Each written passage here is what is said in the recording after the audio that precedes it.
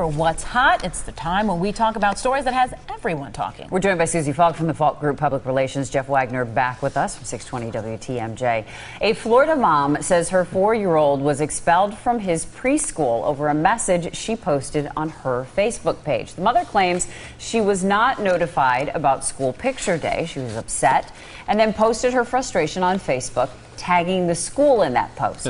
The school then told her they didn't want her son as a student anymore.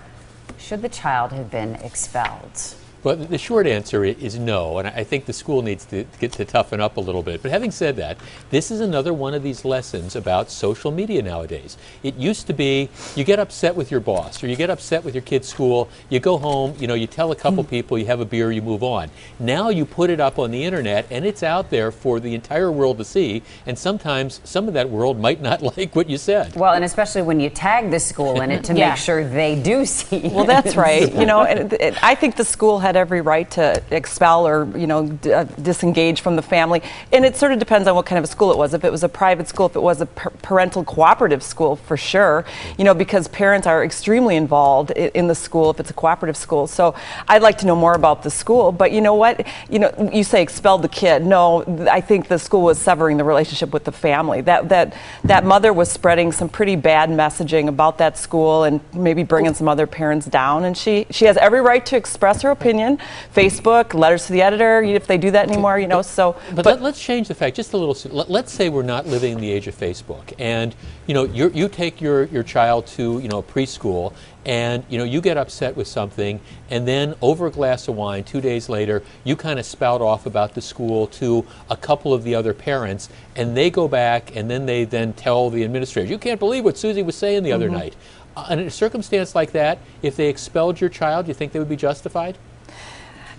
Well, here's the thing. It depends. No. It depends on what you're signing, and I think parents and their kids will sign some sort of an agreement with the school that says that there's a sort of standard code of conduct, and if that's spelled out in the code of conduct that I don't diss the school to any other parents, and the school gets wind that I'm dissing them, then yes, they have every right to expel me. I think it depends on how that school agreement has been written. And of course, I recognize that was an unfair question because you're always sweetness and light. You'd never absolutely be dissing not. No. School administration knows. I'll talk back to them if But don't you think it's going a little too far, though, expelling a child for simply voicing your opinion? I mean, did she not just have to buy the pictures? Just don't buy the school picture.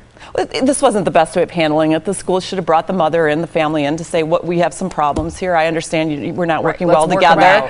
Better communication, because honestly, in the end, the little boy is the one who takes the hit in all of this. Well, that's right. So. All right, well, we've got much more in our What's Hot topic, and coming up next, we reveal, the viewer's choice topic of the day. Brian Goddard also back with another look at the forecast.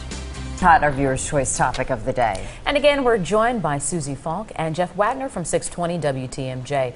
Today's viewer choice topic: the husband of an Oconomowoc woman who accidentally left her gun at a church bathroom in Brookfield has also done the same thing. Gerald Hitchler left his loaded gun at Egg Harbor Fun Park earlier this month. So as Jeff Wagner shakes his head, the question is, should he be charged? Yeah, and I'm not shaking my head at the question, should he be charged? If nothing else, this is felony stupid. There is no way in the world that these people should be allowed to continue to carry firearms. I carried a gun for a few years back in another life. You're always aware of what that gun is. This guy left the gun in the bathroom of a kid's amusement park, for goodness sakes, a couple months after his wife leaves her loaded gun in the restroom at a church. The judge in Waukesha didn't buy that this was a crime. I'm not sure whether he's right or not. If this isn't a crime, it should be, and they certainly shouldn't be allowed to continue to have concealed carry permits, period. Wow. Okay, I sort of take a different stance on this. I think, if the man had done it twice or the woman had done it twice, then shame on them, and they should be perhaps stripped of their permit. But okay, so they made mistakes, both of them, and shame on them. But as their family attorney did state, it's hard to arrest or penalize someone for a crime that didn't happen, and it was a dumb mistake.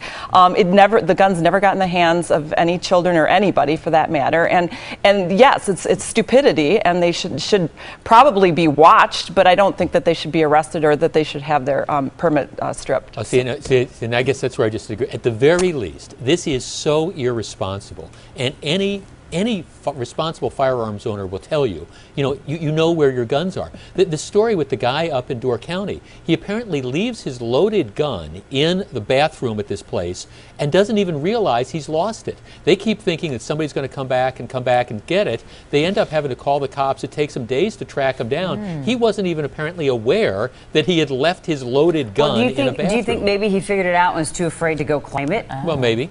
Do you think that they? Sure where why exactly did he need to take his it? gun off in the bathroom? Where was her gun in the church? Was it the bathroom? It was the bathroom too, yeah. Okay, maybe they need some better holsters. There's a way of carrying a gun, and it's don't not even to know take why it out of you're your bringing a gun to pocket. And Yeah. See, look, I fought for years and years and years on the radio arguing for a concealed carry law. I mean, but I got to tell you, that comes with responsible gun ownership. Responsible gun owners don't just lose their firearms, and if you can't pull the concealed carry permits because of stuff like this, I think the legislature should take a look at it, because I don't think these people should have guns, period. Well, that's what Hot Topics is all about, getting us heated up about different discussions. But you can always continue the discussion online. You can find the page at tmj4.com/hot. We'll be right